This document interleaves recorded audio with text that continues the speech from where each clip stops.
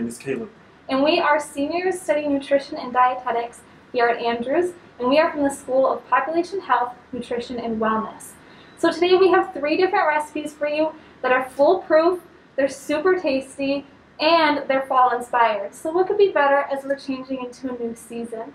So today for the first recipe, as an appetizer, we're going to get started with a roasted beet and carrot salad. So to start off, right here, you can see I've got some beets. I have 6 of them, and as you can see, I have only red beets, but that's only because I couldn't find golden beets as well. If you can find golden beets, it's a really beautiful addition to this recipe. But to start off with, like I said, you want 6 beets. Now, I have the full beet for you right here. So what you want to do is the main beet part we're going to be using is this part right here. Now, of course, this comes straight out of the ground, so you want to make sure you give it a really good scrub, and if you can, you want to make sure you peel it as well. If you're having a hard time peeling your beet, what you can do is you can boil it first, and then the skin comes off really, really easily. So also, something else with the beet is you see these lovely greens here. Don't waste those. They are so tasty, and they're so full of nutrients. And because it is a dark and leafy green, it is full of vitamin K. So I really recommend you to use them. And again, all you have to do is snip them right here, and then I would wash them really well, and you can cut them. And as you see here, you just have some beet greens. They look just like any other leafy green and are really great to use rather than wasting them. So after you deal with your beets, you have them sliced and you have them on your tray, we're going to head to the carrots. So for this recipe, you need 6 carrots. Now, I chose not to peel them because the peel actually has a lot of really good nutrition to it. Carrots are really high in vitamin A, which is really good for your eye health. So rather than wasting that peel, we're going to go ahead and utilize it. So all you need to do is give those peels a really, really good scrub, and then you can chop them. What I did here is I chopped them lengthwise. You don't want them too small for the salad, especially since they are getting cooked. They are going to shrink down in size a little bit. So next, to dress our carrots, we are going to use 2 tablespoons of olive oil. Olive oil is really great for roasting, and of course adds a really delicious flavor as well. So after you've got your olive oil on there, we're going to put a little bit of seasoning. So what I have in here is 1 teaspoon of dried rosemary. If you are lucky enough to still find fresh rosemary right now, I really recommend it because it's so good. But of course, as we are headed into the colder months, it is a lot harder to find herbs. And if you can find them, they're really expensive. And cooking healthy does not have to be expensive. So one way to really well season your vegetables is just by using herbs. So again, I have 1 teaspoon of dried rosemary in here. And I also have about a pinch of salt, so maybe about 1/4 teaspoon. And all you have to do is lightly pour that on all your vegetables. You're going to want to make sure you toss them a little bit. So I'm going to go ahead and use my spoon over here. You want to be careful with beets because the beautiful color in them does stain everything. So watch out for that. And then to roast these, you're just going to preheat your oven to 400, and you're going to roast them for about 30 minutes, flipping halfway.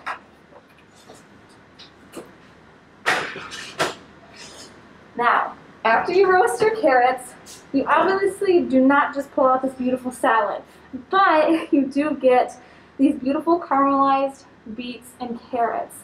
And then what I did to dress this is I put together a super simple dressing of 3 tablespoons of olive oil, 2 tablespoons of white wine vinegar, 1 tablespoon of honey. Again, I came back with a little bit of the rosemary, so I did 1 teaspoon of rosemary, a pinch of salt, and 1 tablespoon of honey. When you're making your own dressings, it's really important to have a source of acid, a little bit of salt, and a little bit of sweetness too, because the salt and the sweetness help balance it out. So then, I'm just going to pour this over our salad. Again, for the greens, I use my beautiful beet tops rather than wasting them. I also use 2 large handfuls of mixed greens. And then, to make this even better, if it could not get good enough, I put a little bit of feta on there, and then I also put some walnuts. I put about 1/4 cup of each. Walnuts are a really great plant-based source of omega-3s. They also add some good texture to your salad. So this is definitely a crowd pleaser. And one thing I forgot to mention is I did put in 1 clove of crushed garlic into the dressing as well. And now we're moving on to our soup. Our soup for today is a sweet potato and wild rice soup. It is a broth-based soup, but it also has a little bit of coconut milk for just a little bit of creaminess. So to get started, we're going to again go with 1 tablespoon of olive oil. It's going to help us saute some of our spices and our garlic as well. In this bowl here, I have 4 cloves of garlic. I know that seems like a lot, but in this really big pot of soup, it's not going to be too strong, I promise. So for this, you want this on medium to low heat. Garlic can burn really, really fast, and when it burns, it becomes bitter. So you don't want that. You just want a really, really nice golden color to it. So we're just going to let this cook for about 30 seconds or so to kind of get warmed up and start the base of our soup.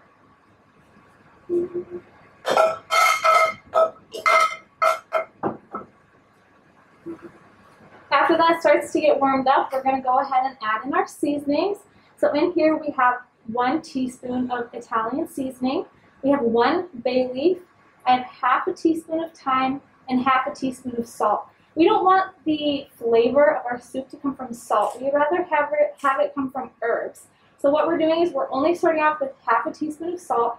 And then as you go, and especially at the end, you can put a little finishing touch and just put a little bit of pinch of salt in there, and that's usually good enough.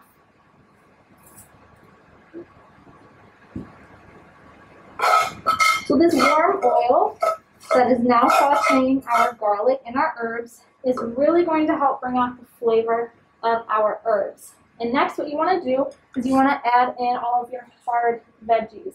So in here, as you can see from the top, I have 1 large sweet potato. Sweet potatoes are so good for you. That beautiful orange color means they are high in vitamin C, they are high in vitamin A, and they are packed with antioxidants as well. So sweet potatoes are awesome for you. We also have 4 ribs of celery. Now, not a lot of people know this, but the whole stalk of celery is exactly what I call it. It's a stalk, but the individual parts of the celery you peel out are called ribs. So I have 4 ribs in there. I have 1 small yellow onion, and I'm going to go ahead and put all of this in here. And I also have 2 carrots as well. Now we want to put these veggies in here first because, again, like I said, there are hard veggies. So we want to go ahead and start putting a little bit of heat to them.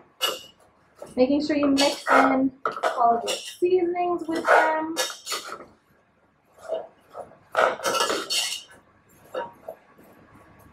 Now, obviously, all of these hard veggies sitting here are not just going to cook. You have to put your liquid in with them. So what we're going to do next is we're going to add 8 ounces of mushrooms. And then we are going to add 2 cans of cannellini beans. So these are also Great Northern beans is another name for them. They are white in color. They're super delicious.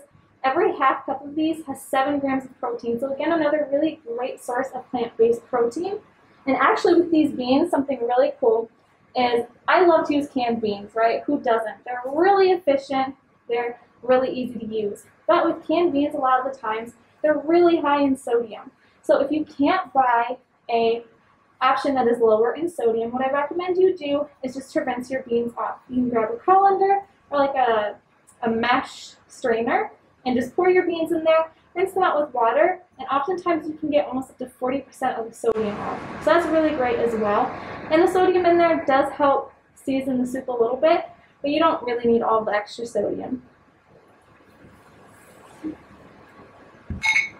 Then what we're going to do next is we're going to add in 2 large handfuls of kale. When you use your kale, make sure that you take the stems off of it. The stems are really hard and fibrous, and they're really not very pleasant to eat. Because kale is a dark leafy green, it is high in vitamin K. Now, of course, you can see our pot is filling up with all veggies, which is awesome. We love when that happens. But of course, we've got to start working in some liquid.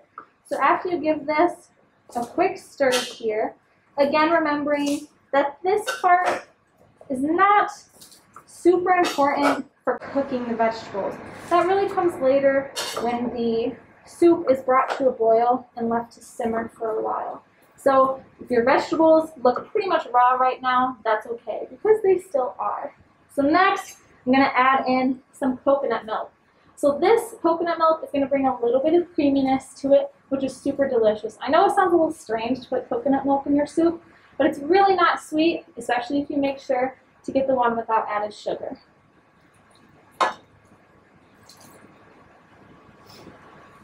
And then we're going to go in with some wild rice. So today I have a blend of brown rice and wild rice. Wild rice takes a really long time to cook, so if you get a blend, it kind of cuts down on that time a little bit. Again, keep stirring a little bit so things get incorporated.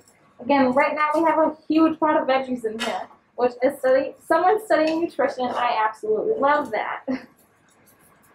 Next, we're going to add in our vegetable broth. So again, I said this is a broth-based soup, so in here we have 6 cups of vegetable broth.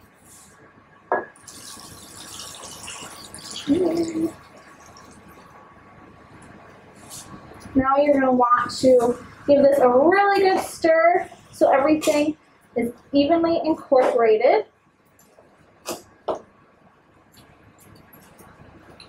And after that, all you're going to do is put your lid on.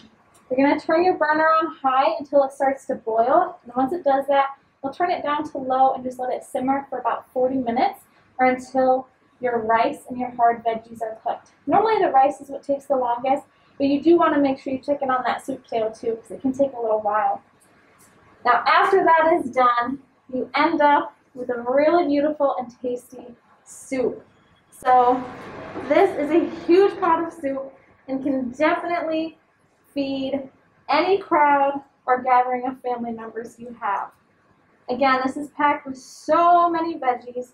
And one thing I like to do, to add a little color on top, if I had fresh parsley, I would use it, but I don't. So I'm just going to use dried, put a little bit on there for a little bit of green color, and put a little croutons on there for just a little bit of some texture, a little crunch on there. These croutons I made are super simple. All I did was take an old hamburger bun, I chopped it up, sprayed a little oil on it, and cooked it at 350. So not hard to do, and this is your end product.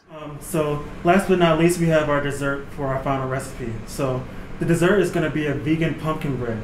I like this recipe because, of course, it's vegan, and I've seen that other people have made this recipe and said that they like it better than other pumpkin breads they've tried, such as like the one from Starbucks. I know you may have tried it or not, but people have been saying that this one actually tastes a lot better than the one from Starbucks, and this one is vegan, so that's another plus to it. First, what we're going to do is we're going to add 1.5 cups of pumpkin puree inside of this bowl. So we already have this out, so we're just going to take a spoon and put it inside.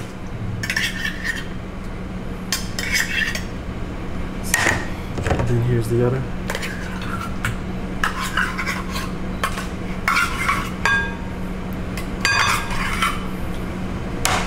Alright, I'm just going to leave this one here. So next we have our flaxseed and our water. I just have 1 tablespoon of flaxseed and then 2.5 tablespoons of water. And we mix that together and then we also put it in.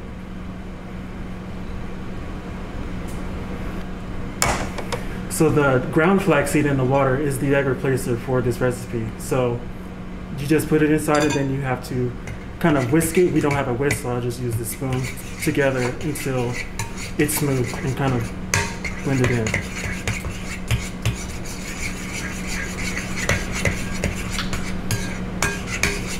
Okay, and next we have our canola oil and soy milk. We have 1/4 cup of soy milk and 1/2 cup of canola oil that we're going to add to the mix.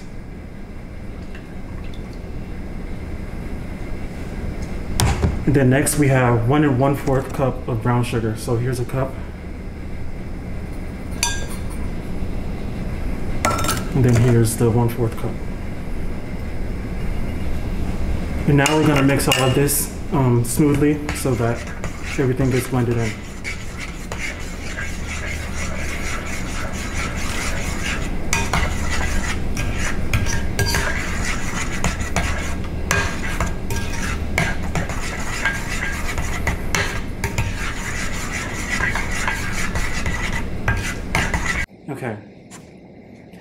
Now we have our dry ingredients. The ingredients that are in here are flour, salt, baking soda, baking powder, cinnamon, and cloves.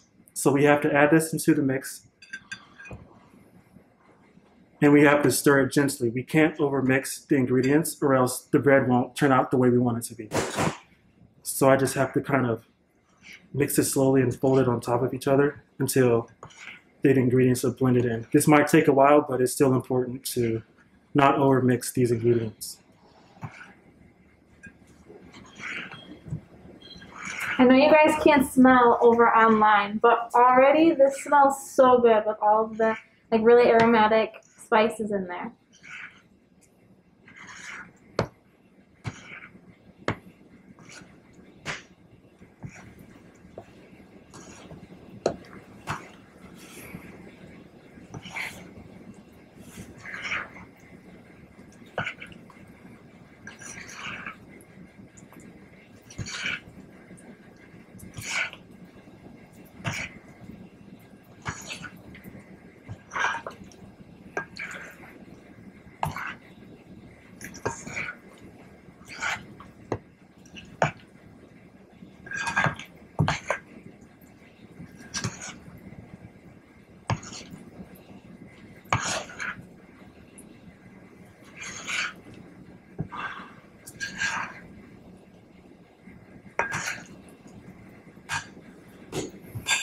Okay, so now that we have all the ingredients in here, we can put the ingredients into this pan in order for the bread to bake. So I'm going to use the spatula to try and help me put it inside.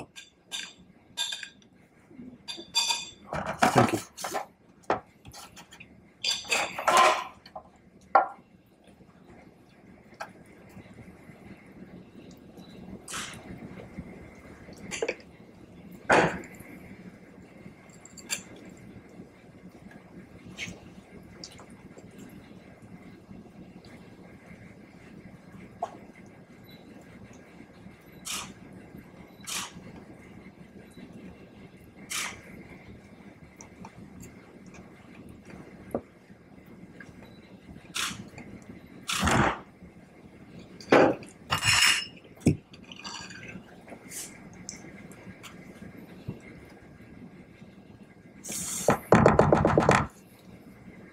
Okay, and the final step is to pour the pumpkin seeds on top of the pumpkin bread. Just kind of spread them out over so you can have the pumpkin seeds inside of the bread once the bread is done baking.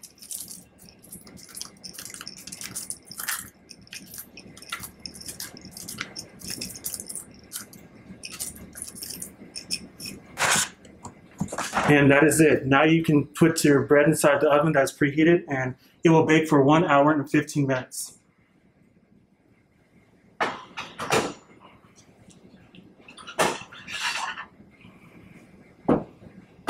And obviously we didn't bake it, but here's the final result of the pumpkin bread that you'll get once you're done baking.